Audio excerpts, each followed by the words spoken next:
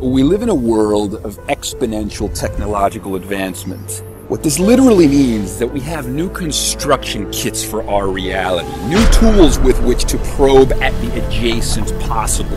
So consider the implications, right? As Marshall McLuhan used to say, first we build the tools, and then the tools build us. We are designed by what we have designed. There are these feedback loops of mind, tool, and world that radically redefine our boundaries, that radically transform what it means to be human. To be human today is to crisscross the skies. To be human today is to create techno-social wormholes, mind-to-mind communication that overcomes the limits of time, space, and distance. And so what do? Well, we need to radically reach out to one another in ways that we haven't before. There's a great line that says, empathy rarely extends beyond our line of sight. In other words, if it's out of sight, it is out of mind.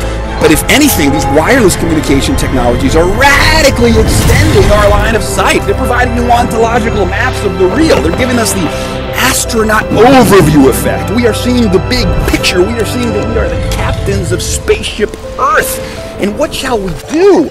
We need to extend our hands to one another. We've never had such tools to overcome all of the limitations of our humanity. We have the power, we have the will, we have the capacity, the creative capacity to overcome our limits. And so today, billions of us linking to one another, creating a global node, a global brain. What is the new definition of billionaire? The new definition of billionaire is he who will positively affect the lives of a billion people. He or she who will reach out and say, I will positively affect the lives of a billion people.